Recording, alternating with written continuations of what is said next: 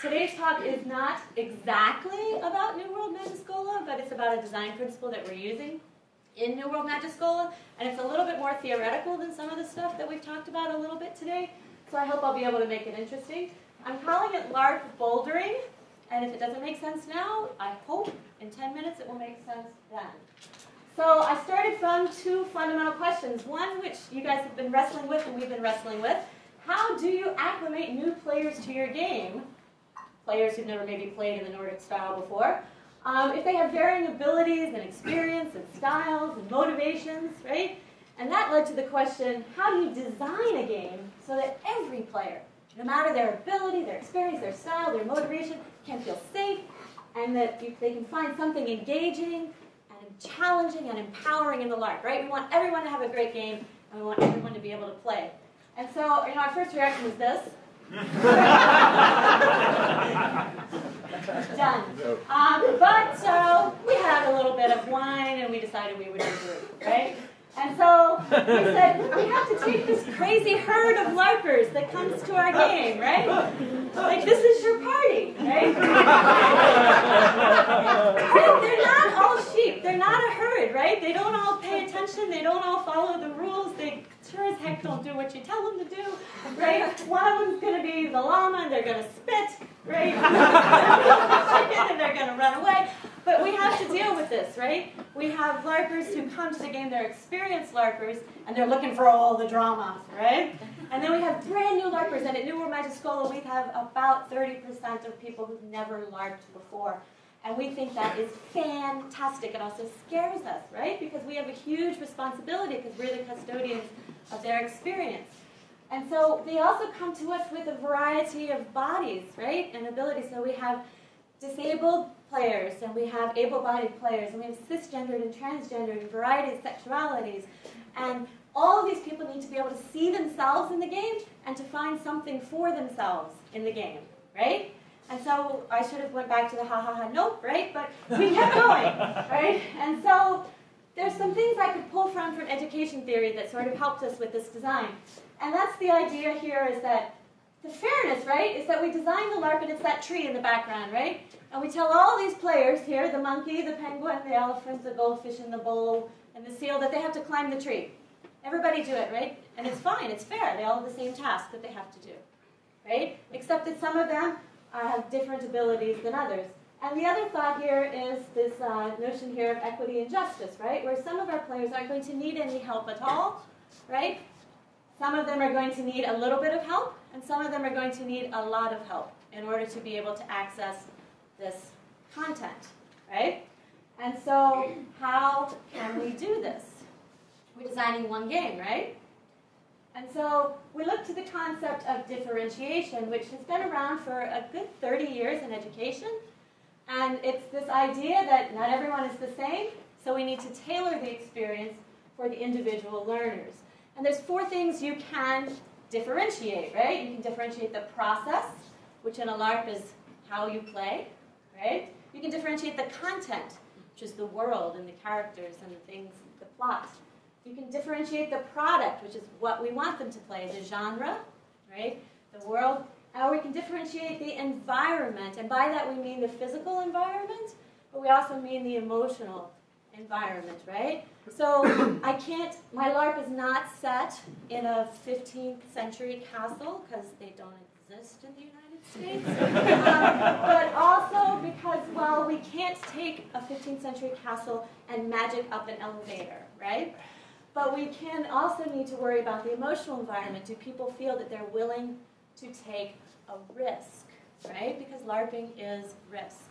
Last night, before I started to play Into the Line, I was ready to turn around and bail, right? Because I was frightened, and I'm an experienced LARPer, but you have a non-experienced LARPer, they're excited to come, and they're scared. All right, so some sample strategies we'll talk about later, but this is how you move through a LARP, right? I might be on the orange path, but I might jump over to the red path, or on the green path, but everybody's following their own path through a LARP.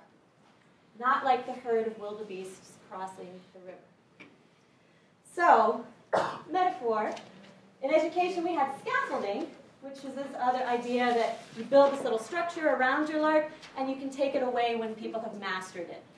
the important concept I want you to have from this side is this notion of zone of proximal development. Fancy term, right? Which basically means that there's a sweet spot where somebody wants to do something and believes they can do something and feels safe enough to want to do it. Okay?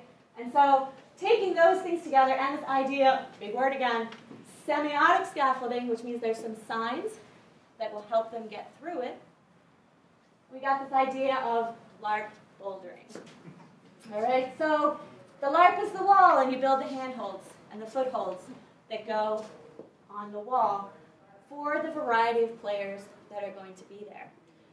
It also lets you get in a little bit of cultural context, because in the United States, when you go bouldering, you have to wear a helmet, and you have to sign a waiver, and the wall can only be but so high, or else you have to have a harness, right? And then I went bouldering in Copenhagen, and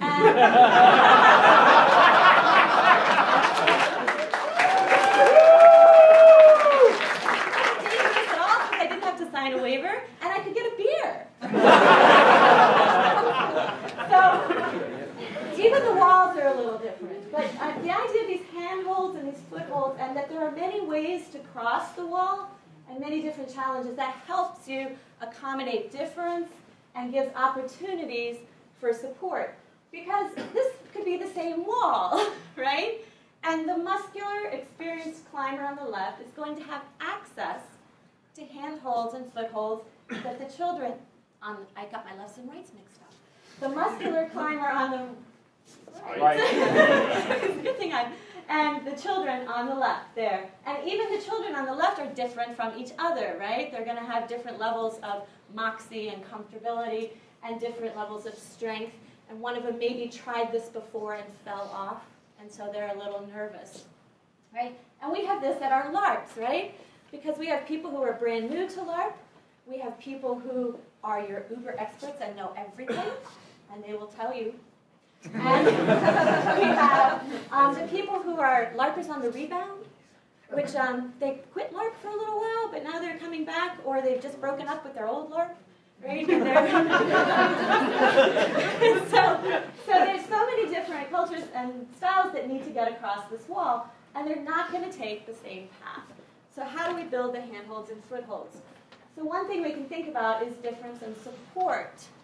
So the Larper on the left has a harness and a helmet, and they're being supported by some others who are bearing some of the weight, right?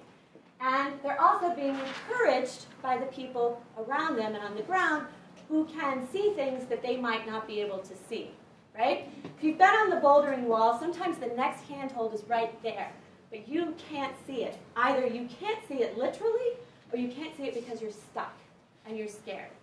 And so what you need is someone else to go to your right, reach up. If you reach up just a little bit more, you'll have it, right? And you're like, I can't.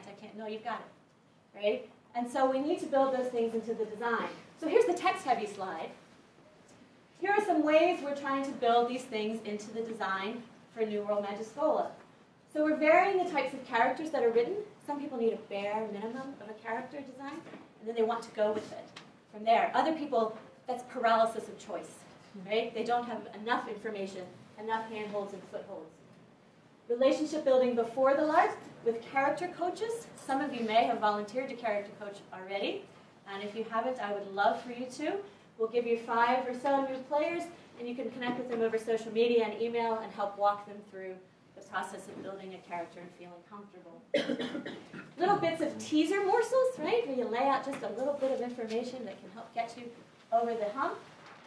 Choices within limits, gender-neutral characters, which is something that College of Wizardry does, right? All of the characters for New World Magiscola are written in second person and non-gendered, but we've also modeled that in the world lore, where one of our house founders is non-binary gender, and even in our unsoiled heritage, yes, unsoiled heritage is the new pureblood, there are families that are polyamorous and with same-sex parents, and other things that we're modeling so that it's not just given permission, but it's actively in the world, so that they're there for you to grip onto.